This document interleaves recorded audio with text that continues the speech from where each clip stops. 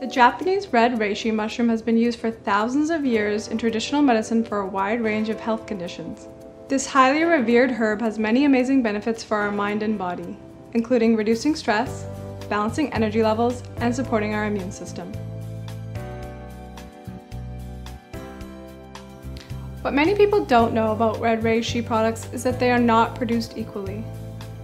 The quality of reishi products greatly varies depending on the part of the mushroom that is used and also how it is grown. Let's first review the mushroom's life cycle. It begins with the spore. Given the proper growing conditions, the spore will germinate into mycelium and eventually grow into a young fruiting body.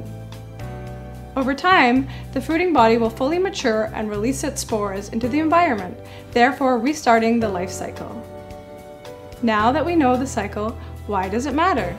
Firstly, the cap and stem of the red reishi mushroom are considered to be the fruiting body.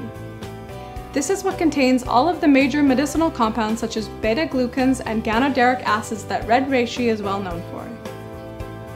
High-quality red reishi products require that the mushrooms grow to full maturity for it to be truly beneficial.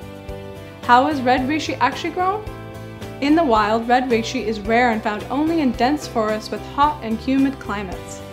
The quality of wild reishi is inconsistent due to many different reishi varieties and also its vulnerability to pollution and insect infestations. This prevents it from growing to full maturity. Due to the demand of reishi, methods that are quick and inexpensive to mass-produce reishi are now commonly used. One of the methods is called wood pulp. In this method, red reishi is grown in a medium of wood pulp inside plastic bags or glass bottles. The fruiting bodies produced from this method are frail and small. They also contain a low amount of medicinal compounds. Another common method is a lab-grown reishi using mycelium. In this method, reishi mycelium is mixed with a wheat or rice medium and left to grow in a container for a short amount of time. Lab-grown products are not considered equals to that has been used in traditional medicine for thousands of years. Also, studies have shown that lab-grown reishi does not contain all of the health beneficial compounds such as ganoderic acid, which makes reishi so special as a supplement. In the 1970s, the Mayuzumi family of Japan discovered a method to consistently produce red reishi in its natural environment within a greenhouse. The natural woodlog cultivation method first involves inoculating Mayuzumi's Japanese red reishi strain in aged oak wood logs. The logs are then buried in nutrient-rich soil. This entire process takes nearly a year to grow high-quality, fully mature red reishi. Most importantly, absolutely no chemicals or pesticides are used.